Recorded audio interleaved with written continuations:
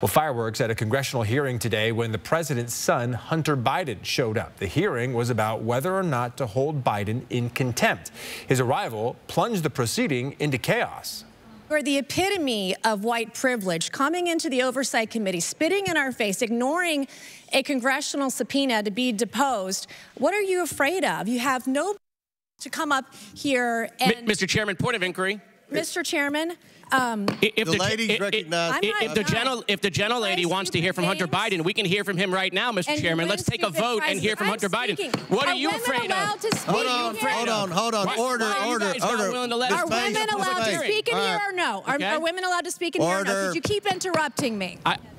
Biden stuck around for just a little while. He left right before Representative Marjorie Taylor Greene was set to speak. Republicans issued a congressional subpoena for him to sit for a closed-door deposition in their ongoing impeachment inquiry into President Joe Biden. The president's son has said he would testify only in a public forum. Hunter chose a hearing where Republicans could not distort, manipulate, or misuse that testimony. We will not provide Hunter Biden with special treatment because of his last name. Ousted House Speaker Kevin McCarthy launched the Biden impeachment inquiry in September. Republicans claim President Biden participated and or profited from his son's and family's foreign business dealings.